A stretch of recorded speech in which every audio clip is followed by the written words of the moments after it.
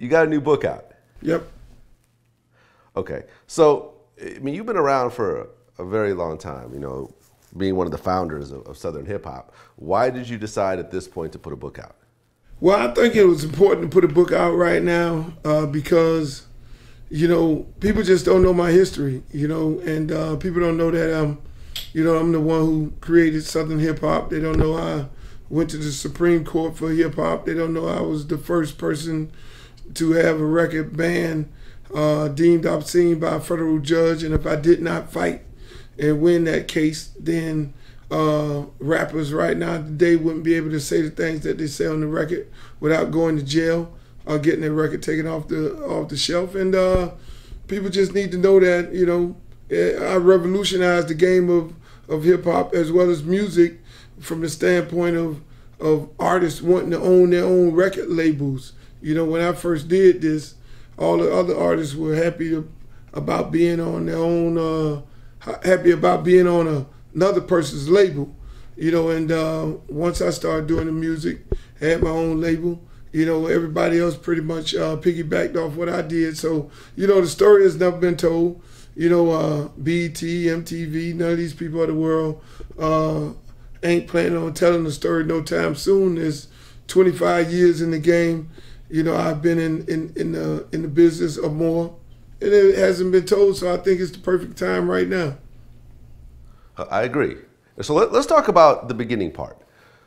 So you are actually the first person in the South to start a hip hop label. Is that accurate? Yes, that is. Okay. So what made you suddenly come up with an idea of, you know something, I'm not going to sign to whatever the big record label is at the time. I'm going to actually create my own record label without actually having any record label experience. Well, when you read the book, and I talk about it in the book, how I fell into it. You know, my whole goals were to be a DJ on the radio, a great promoter like Al Heyman. That was my whole thing. You know, that's what I wanted to be. You know, and you know, I was bringing down hip hop artists from T. La Rock to you name it. Jekyll and Hyde, Mantronics. I brought all these different guys down here, and I was bringing hip hop down. And I was promoting at skating rinks and high school dances and things like that. So, you know, I ended up, you know, as a DJ, you know, as a mobile DJ, you know, we would create different dances, and I talk about it in the book. And one dance we created was Throw the D. And at the time, I brought down 2 Live Crew. I said, we need to do a song. You guys do a song based on this dance here. And they eventually did the song. Nobody wanted to put it out. So I then made it my point of saying, okay, I like the song. You know, I break records every week here in Miami, you know, and I put my money behind it. So I kind of got in the music business by default. It wasn't a thing of me wanting to be in the business. I basically got in the business by default. I mean, the story kind of sounds similar to the Eazy-E story when you say it like that. Mm-hmm. You know, in terms of someone who's not really trying to be a rapper, trying to be in a hip hop group, but sort of ends up in a hip hop group. And even though you weren't really the rapper, you were like the biggest personality in the group. Yeah, I didn't want to be in the group either. You know, once I put when you read the book, once I put the record out, you know, once I put the album out, you know, it was a single at that period of time, and then I started distributing it myself. I started taking it to flea markets. I started taking it to different places, and I started sending out to different record pools that I was involved in, you know, and getting records. And before you know it, you know, I had to tell, you know, which I talk about in the book, I had to tell the, you know, the distributors. The distributor guys taught me how to distribute the music, and then I wanted my money from that, and then I was going to be done with the music business, hoping that that would help springboard their career into possibly getting a better deal. And then, you know, the distributors told me I had to get them another record in order to get my money from the first record.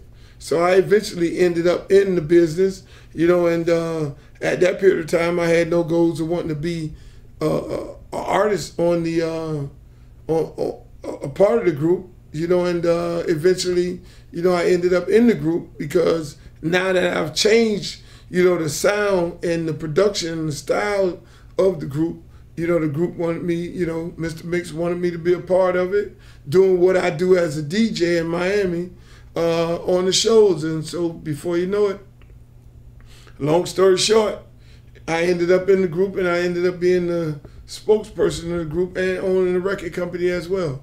I remember as a hip hop fan, during the time of like Move Something and We Want Some Pussy, like me and my friends had the cassette and we were listening to it. But it was really just like the hip hop kids were listening to it and there weren't a lot of hip hop kids. Hip hop was still really like an underground kind of thing. It wasn't really played on the radio. So the kids who were sort of in on it were fucking with it. But then once Me So Horny came out and all the attention from the authorities, that's when I think that Two Live Crew really just got blown up. Would that be accurate? Well, yes, because, once we start, we did Throw the Dick, the song, and then eventually we got a little heat from that. That's when I created the Parental Advisory sticker. Some people don't know, because that hasn't been written about.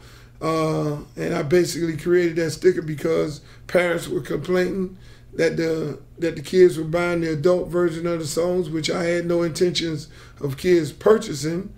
So I created the sticker, told my salespeople to tell the record stores, hey, look, this one with the sticker is the adult version and the one without the sticker is the clean version. And just like you said, it was no radio play. Everything was mainly underground. Me living in a tourist destination, which is Miami, when people would come down on spring break, college students, they would be playing in the clubs, and then those college students would then take the music back to wherever they live at, as well as their universities, and that's how the music basically spread it around the country. That's pretty crazy about how you actually created the Parental Advisory sticker. So you actually designed that? You got together with a designer and actually made the black and white logo? Yes. Okay. Was there any sort of issue with everyone else using it? Because that's still, I think, used today. Yes, it's by used, every label, pretty much. It's used right now today. I mean, the RIAA adapted it, and they acted like they tried to take a little bit of ownership of it. But again, I should have patented it. And then, I had no idea that it would be as big as it is right now, because my whole thing was not allowing kids to get the music. And I came up with the idea because it was a similar sticker that they use in the movie theaters, where they have a NC-17, the rating system. So I kind of took the idea from the rating system of the movie theaters and created the Parental Advisory sticker, letting stores know that these songs right here contain adult lyrics.